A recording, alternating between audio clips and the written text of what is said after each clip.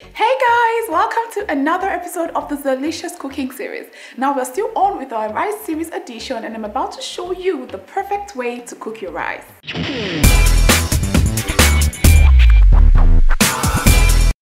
So I've received a lot of messages from some of you telling me that their steamed rice never comes out perfectly after cooking.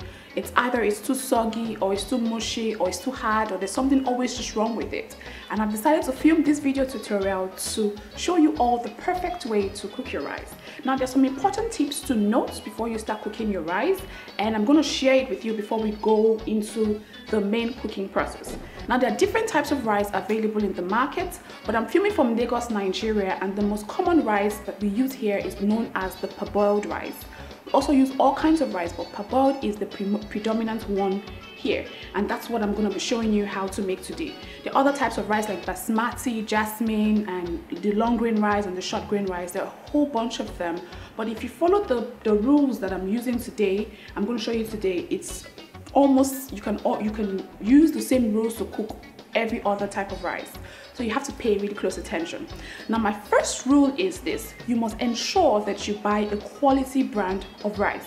Now no matter what you do, if you do not buy a quality brand, your rice is not going to turn out perfect. There's so many rice brands in the market today. Some of them are good, some of them are not good. I have worked with the ones that are not good, and I know that it really gave me a lot of hard work in the kitchen, because no matter what I did, it just didn't come out right. So ensure that the rice you use is really quality. The second point to notice: when you're cooking your rice, ensure that you use a pot that has a very thick bottom. Now if you use a pot that has a thin bottom, the heat is not going to distribute itself evenly, and it will end up burning up your rice really fast, and you do not want that. So the third tip is that your rice usually triples in size after cooking. So you want to ensure that you use a pot that is large enough to contain the rice when it's cooked. You don't want your rice spilling over or spilling or bubbling out, and you don't want to have a messy countertop, a messy gas cooker when you're done cooking. So ensure that your rice is big enough to contain the quantity of rice that you're cooking.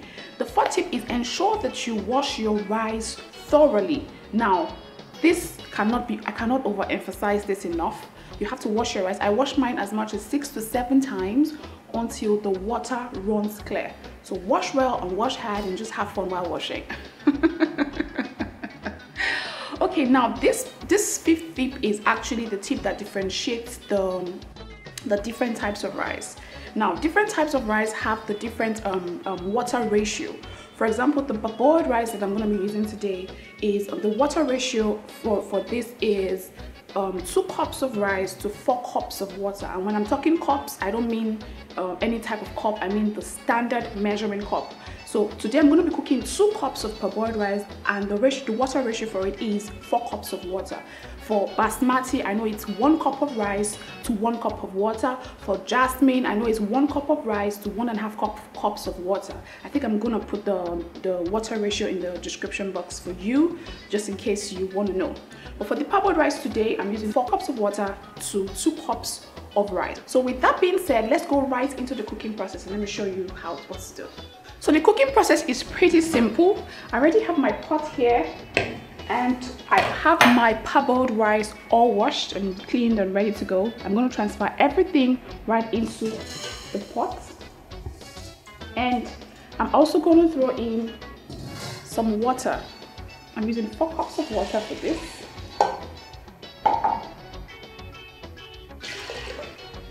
And I always also like to add some salt to my rice, because I find that it actually brings out the real taste of the rice.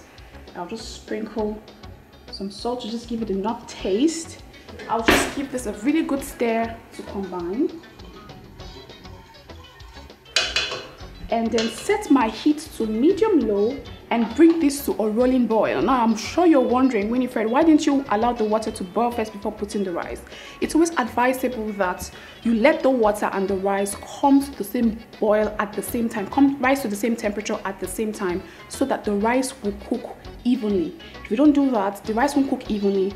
Some will be tender, some will be hard, and then you really not like the outcome of the entire process. Okay, so let's just bring this to a rolling boil, and then cover my pot, and then I will show you what to do next, okay? Okay, so guys, as you can see, the rice has come up to a rolling boil. What I'm going to do now is reduce my heat to the lowest, and then we'll just let the rice simmer gently with the steam until it is soft and tender. But before I cover the pot with the lid, I'm going to cover it first with some foil paper. Remember that it is not water that really actually cooks rice. It is steam, and that's why it's called steamed rice.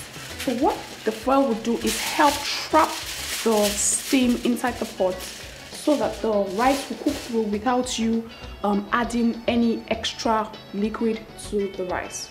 Okay? So I'm just covering the pot now.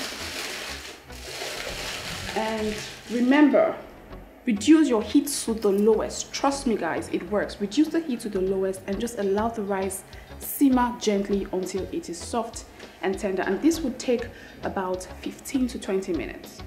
But I also forgot to mention that yes, 2 cups of rice to 4 cups of water. But if peradventure you after 20 minutes you check and the rice is not yet tender to your satisfaction, because I like my rice not so soft, I still like it to have a little bit of bite in it. But if that's not your preference and you like your rice to be a little bit softer, you can go ahead and add more water to the pot just to cook it to your desired consistency or preference, okay? So let's just leave this to cook for another 15 to 20 minutes, okay? And I'll be back to show you what's to do next. Cheers to the good life. Always a fun time with Valletta. In the kitchen, there's always so much fun with Valletta. Okay, so the rice has been steaming for about 15 minutes now. It's time to check on it. Look at that. Now to check if there's still some liquid left in the rice, just use the back of your spoon and just push the rice slightly to the side, just to until you can see the bottom. And I can see that there's a little bit of water still left in here. So I'm just going to pat that back down and give it another 3 to 4 minutes until the water content is cleared out. But I can see that my rice is cooking and steaming perfectly and I like it.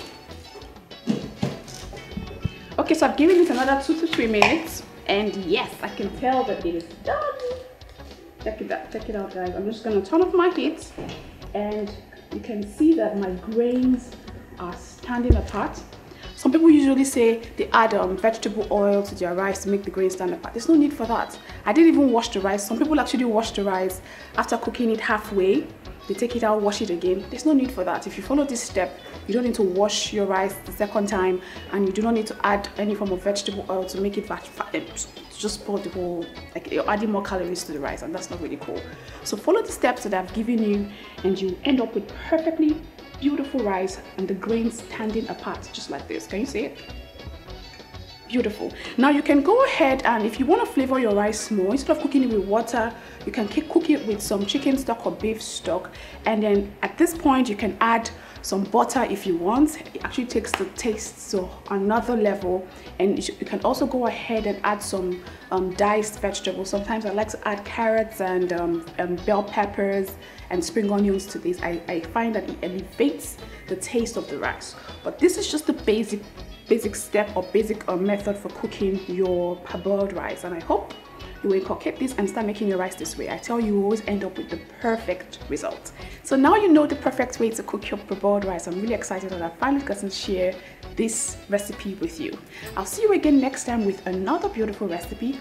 But before then, if you haven't subscribed to the channel, what are you waiting for? Go ahead and hit the subscribe button and the notification bell just beside it so you can get instantly notified whenever I upload a new video. So many more videos to come, guys, so many more. I'll see you again next time with another rice recipe. Until then, take care of yourselves, okay? Bye.